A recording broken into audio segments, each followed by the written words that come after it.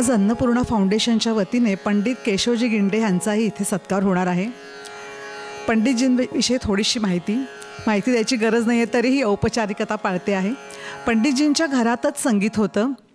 आजोबांनी त्यांच्या भजनाच्या साथीसाठी पंडितजींच्या हातात तेव्हा मृदुंग दिला, पण त्यांचा ओढा मात्र त्यांची बाकीची भावंडं वाजवायची त्या सतार, तबला, व्हायोलिन अशा वाद्यांमध्ये होता. पण ह्या कहाणीमध्ये एक सुरेल ट्विस्ट आला. तो ट्विस्ट त्यांच्या आईमुळे आला.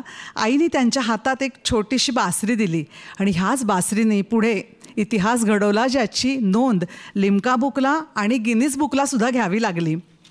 पंडितजींनी त्यांची वादनाची तालीम पन्नालाल घोष यांचे शिष्य असलेल्या हरिपाद चौधरी यांच्याकडे घ्यायला सुरुवात केली. पंडितजींच्या वादनावर पन्नाबाबूंचा मोठा प्रभाव दिसून येतो. त्यांनी देशविदेशातील अनेक संगीत मैफिली गाजवल्या आणि बासरी हे वाद्य जगभरात नेऊन पोचवलं. त्यांनी अनेक उपक्रम चालू केले आहेत. पंडित पन्नालाल घोष स्मृती समारोह सुरू केला आहे. अमूल्य ज्योती पंडित पन्नालाल घोष मेमोरियल ट्रस्ट सुरू केलं आहे आणि त्याच्यासोबतच पुण्यात त्यांनी पंडित पन्नालाल घोष बासरी विद्यापीठसुद्धा सुरू केलं आहे.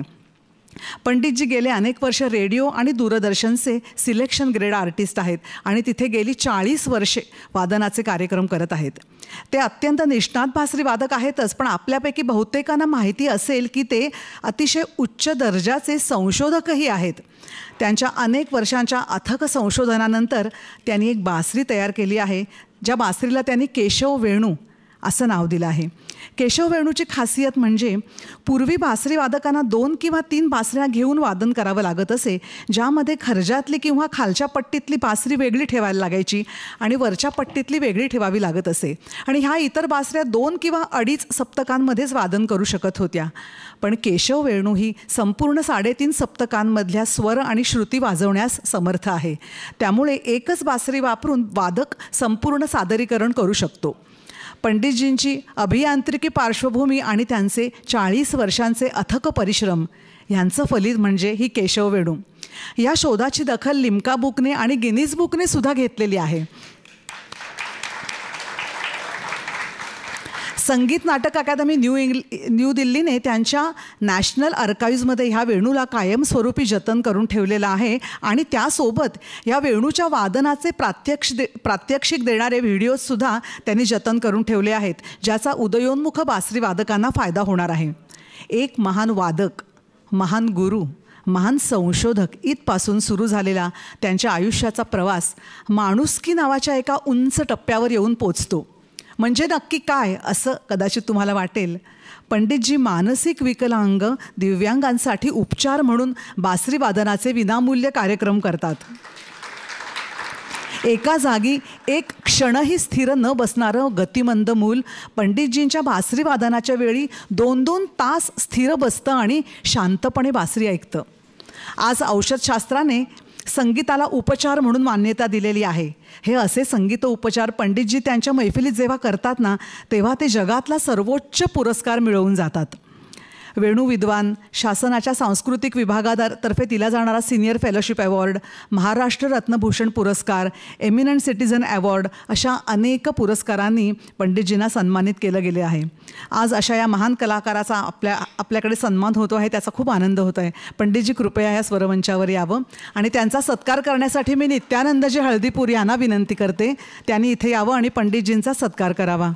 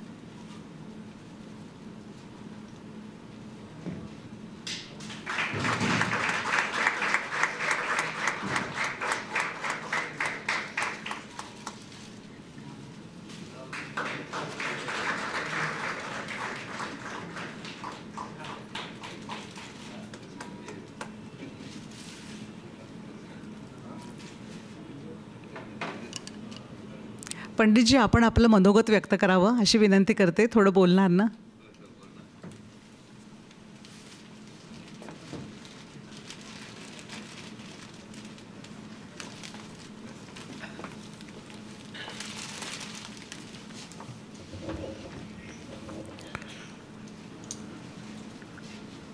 नमस्कार. प्रथमतः मी अन्नपूर्णा देवी फाउंडेशनच्या सर्व सभासदांना आणि त्यांच्या मॅनेजमेंट कमिटीला माझ्या या सत्काराबद्दल आणि मला या आज काय प्रमुख पाहुणा म्हणून बोलवलं त्याबद्दल धन्यवाद देतो, आभार मानतो. गुरुर् ब्रह्मा गुरुर्विष्णू गुरुर्देवो महेश्वरा गुरु साक्षात परब्रह्म तस्मै श्री गुरुवे नमः. आज आमचे दादा गुरु पंडित पन्नालाल घोष आणि त्यांचे गुरु मुख्य म्हणजे अल्लाउद्दीन खां साहेब आणि त्यांच्या कन्या अन्नपूर्णा देवी यांच्याबद्दल जो काय कार्यक्रम अरेंज केला आहे खरोखरच अतिशय सुंदर आणि सभागृहसुद्धा उत्तम आहे. अशा कार्यक्रमासाठी असंच छोटं सभागृह असलं तर फार सुंदर कार्यक्रम होऊ शकतात. पूर्वी अशाच छोट्या सभागृहामधनं कार्यक्रम होत असत आणि तेच उत्तम होत असत. हजारो 10,000 लोक असतात पण त्यात समजणारे लोक फक्त 10च असतात.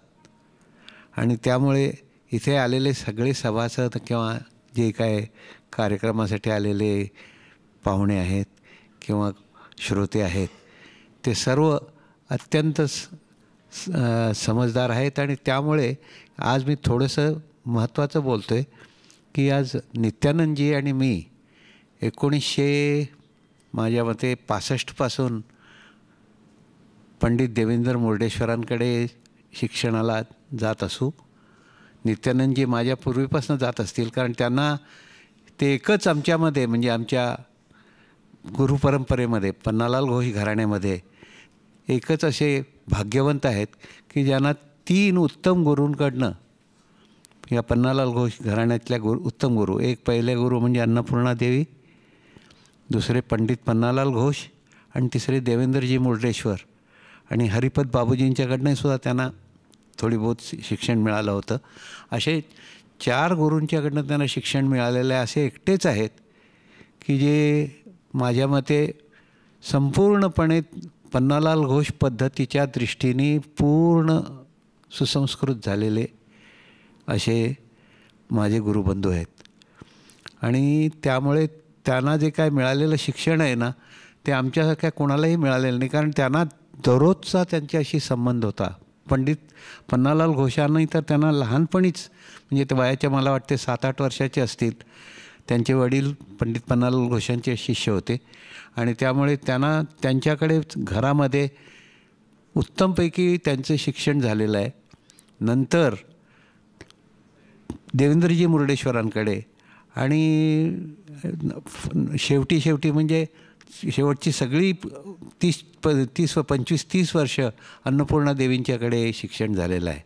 आणि त्यामुळे त्यांचं जे वादन आहे त्यामध्ये पूर्णपणे पन्नालाल घोष छटा किंवा आपल्या अन्नपूर्णा देवींच्या वादनाची छटा आणि प्रत्येक त्यांच्याकडे असलेल्या चिजा अगदी तावून सुलाखून उत्तम प्रकारे शिक्षणाने युक्त अशा अन्नपूर्णा देवींनी घटवून घेतलेल्या आहेत. त्यामुळे त्यांना उत्तम शिक्षण मिळालेलं आहे. त्यांनी पुढे असेच प्रकारचे शिष्य घडवावेत आणि ते घडवत असावेत आणि त्यामुळे त्यांचे आणि आमच्या घराण्याची शान वाढत जाईल आणि त्यांना उत्तम उदंड आयुष्य द्यावं अशी मी त्या परमेश्वराचरणी प्रार्थना करतो आणि माझे 2 शब्द संपवतो. नमस्कार, धन्यवाद.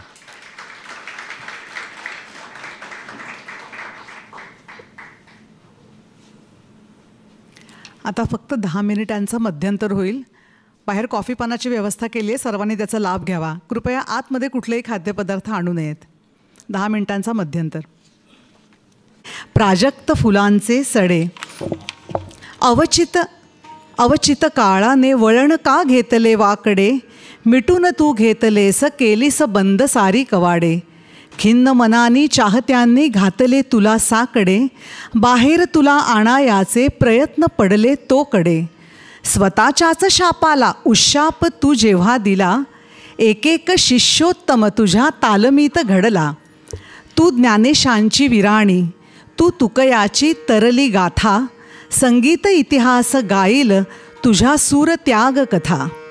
तुझ्या बिन बाजीचा सूर कधी ना लागे उणा, शतके मिरवतील तुझ्या स्वरांच्या चैत्रखुणा. आयुष्यकाठी उभी तू करून सर्वस्व समर्पणा, तू एक अन्नपूर्णा, तू एक अन्नपूर्णा. अन्नपूर्णा मांच्या निधनानंतर म्हणजे 2018 साली अन्नपूर्णा फाउंडेशन पुणे यांची स्थापना झाली. मैहर घराण्याच्या संगीताचा प्रसार हे तर उद्दिष्ट आहेच, पण त्याबरोबरीने उदयोन्मुख कलाकारांना प्रोत्साहन देणं, मदत करणं ही उद्दिष्टेसुद्धा त्यांची आहेत.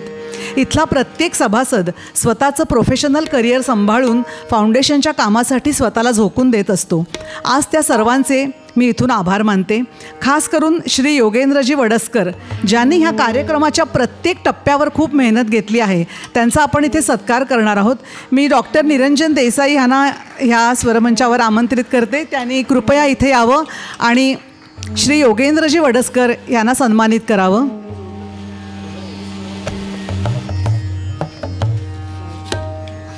डॉक्टर निरंजन देसाई हे योगेंद्रजी वडसकर यांचा सत्कार करतील.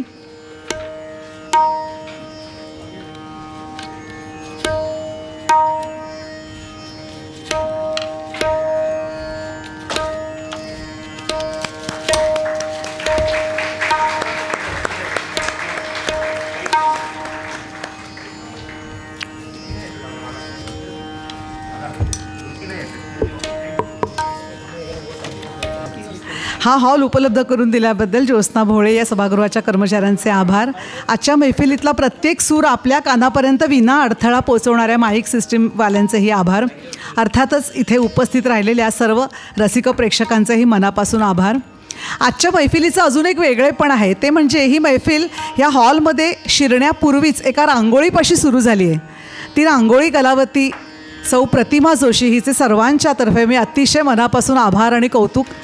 फक्त प्रतिमा तिच्या काही कामासाठी लवकर निघून गेली आहे, अन्यथा तिचा आपण इथे यथोचित सन्मान करणार होतो. ज्यांच्या बासरी वादनासाठी आपण उत्सुक आहोत त्या श्री नित्यानंदजी हळदीपूर यांचा परिचय करून देण्याची गरज नाही आहे, तरीही कार्यक्रमाचं औपचारिकता म्हणून मी थोडासा परिचय करून देते. आपण बऱ्याच मोठ्या कलाकारांविषयी काही कथा वाचत असतो, ऐकत असतो आणि आपल्याला एक शब्द नेहमी कळतो की बाळकडू. अमुक अमुक कलाकाराला बाळकडू मिळालं, पण इथे एक असं छोटं मूल होतं, अद्भुत मूल, ज्याच्या बासरी वादनाने अतिशय चकित होऊन एका मोठ्या गुरूंनी त्यांना आपल्या मांडीवर बसवलं आणि स्वतःच्या हाताने बाळकडू नव्हे रसगुल्ला खिलवला. तर ते अद्भुत मूल म्हणजेच आपले आजचे कलाकार नित्यानंदजी हळदीपूर. त्यांची बालवयातली तालीम त्यांना त्यांच्या वडिलांकडूनच म्हणजे निरंजन हळदीपूर यांच्याकडून मिळाली.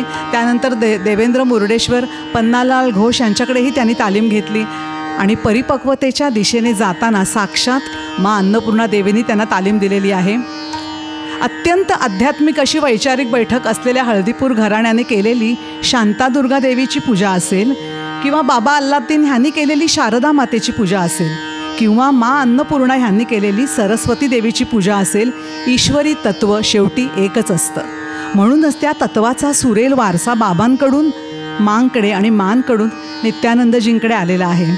पंडितजींनी देशविदेशातील अनेक संगीत महोत्सवात सादरीकरण केलेलं आहे आणि संगीत रसिकांना भरभरून आनंद दिलेला आहे. सार्क महोत्सव, अपना उत्सव शृंखला, ऑल इंडिया रेडिओ संगीत संमेलन यासारख्या अनेक महोत्सवात त्यांचं वादन झालेलं आहे. रेडिओ आणि दूरदर्शनवर त्यांच्या अनेक मैफिली गाजलेल्या आहेत. संगीत नाटक अकादमी अवॉर्ड 2010, स्वरसाधना रत्न, लाईफ टाईम अचीवमेंट, भारत गौरव सन्मान, डॉक्टर मल्लिकार्जुन मनसून राष्ट्रीय पुरस्कार अशा अनेक सन्मानांनी पंडितजींना गौरवण्यात आलेलं आहे. मैहर घराण्याच्या या वारसदाराचं आत्मानंद देणारं वादन ऐकायला आपण सर्व उत्सुक आहोत. मी नित्यानंदजींना विनंती करते की त्यांनी आपल्या वादनाला सुरुवात करावी. नमस्कार. मी राग पुरियाने सुरुवात करतो आहे. केशवजी, तुम्ही माझ्याबद्दल खूप काही सांगितलं, पण मी त्या माहिती म्हणजे त्याच्या योग्यतेचं नाही असं मला वाटतं. कारण माझी योग्यता एवढी मोठी होती की उदाहरण द्यायचं म्हटलं तर आपण एखादं गुलाबाचं फूल बघतो, त्याचा जो वास असतो थोडा वेळ आपण हातात ठेवतो आणि ठेवल्यानंतर तो हातात थोडा वास राहतो, त्याप्रमाणे आमची परिस्थिती आहे. तो वास असली गुलाबाचा नाही आहे. पण आमचा प्रयत्न आहे की त्यांनी शिकवलेली एक शिकवण सादर करायची आहे. तर राग पुरिया मी प्रेझेंट करतो. एक ताल विलंबित असेल आणि द्रुत 3 तालमध्ये.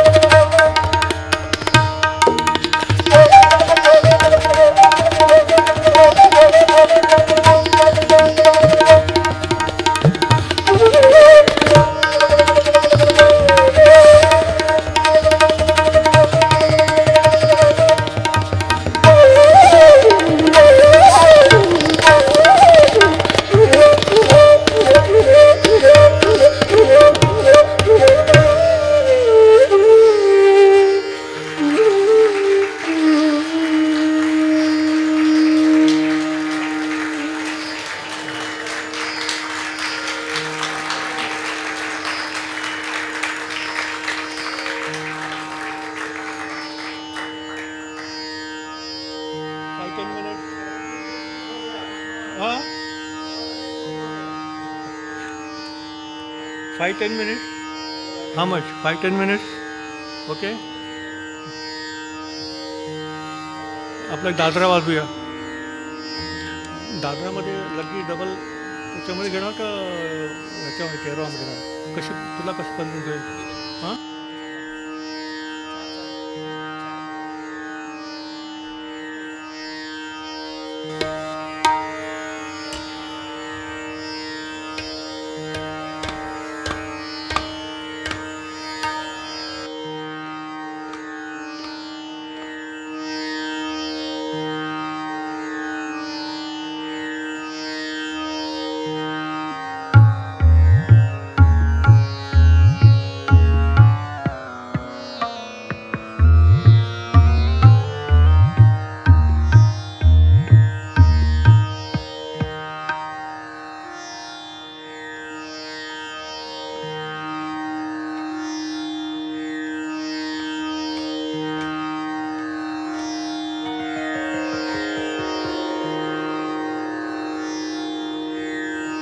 5 मिनट एक धुन बजाऊंगा.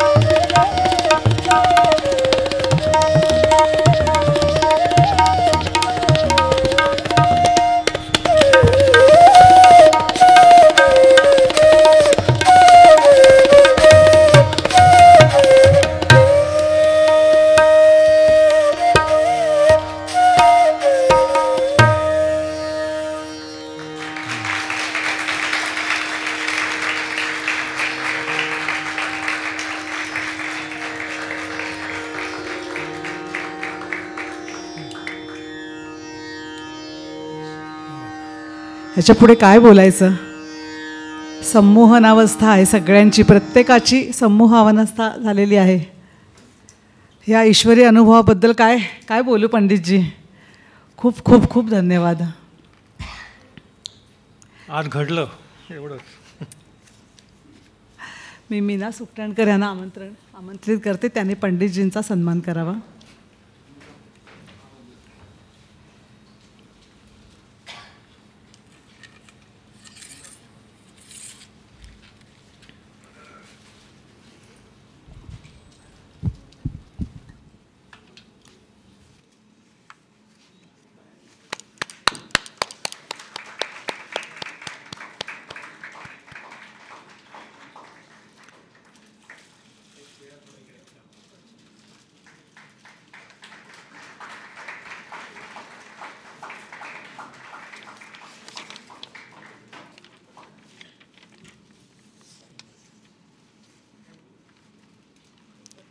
मीनाताई रोहितचाही सत्कार करावा आपण.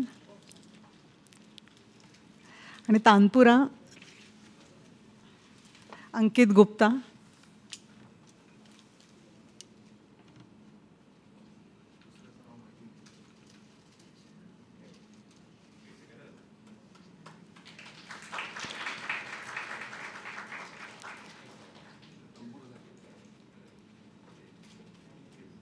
दोन्ही तानपुरा साथीदारांचं सत्कार करावा.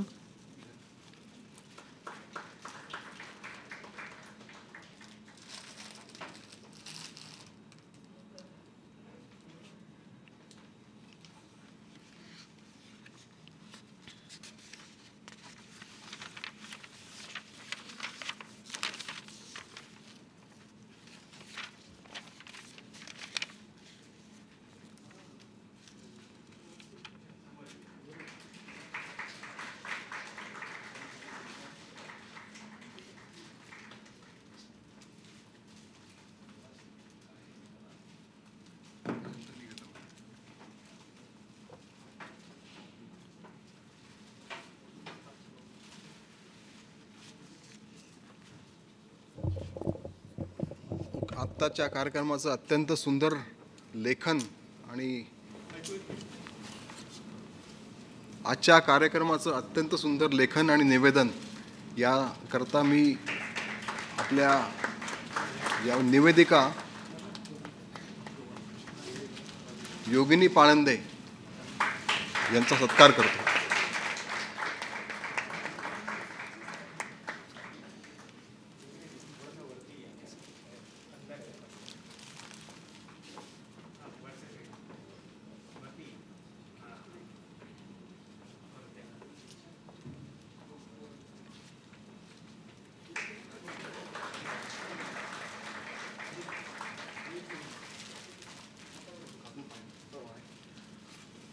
हा हॉल आपला हॉल ज्यांनी उपलब्ध करून दिला ते महाराष्ट्र कल्चरल असोसिएशनचे हर्षद राजपाठक, ते इथं असतील, त्यांनी यावं. आपले sound engineer Shripad Shete,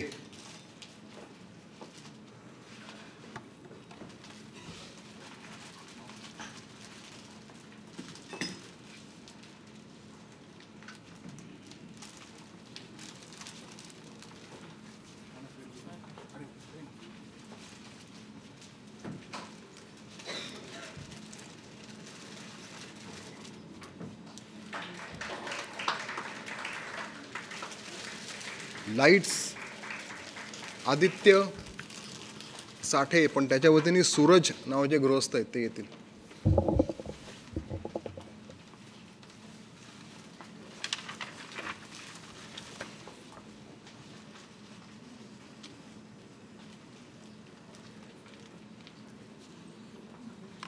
lights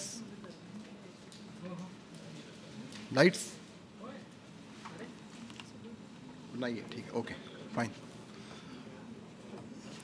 हा कार्यक्रम माझंच सत्कार झाला अमुक तमुक, पण ॲक्च्युली मी फक्त एक चेहरा आहे आणि माझ्या मागे सगळे काम करणारे लोक म्हणजे श्रीपाद बोकील, अतुल चावक, हेमंत मेरुगा आणि व्याघ्रम शुल्का आणि काणे हे सगळे इथंच आहेत, पण ते आता कुठे कुठे पसरलेले आहेत. तर या सगळ्यांचे मी आभार मानतो, कारण त्यांच्यामुळे सगळा कार्यक्रम झाला आणि तुम्ही आलात, तुमचे आभार.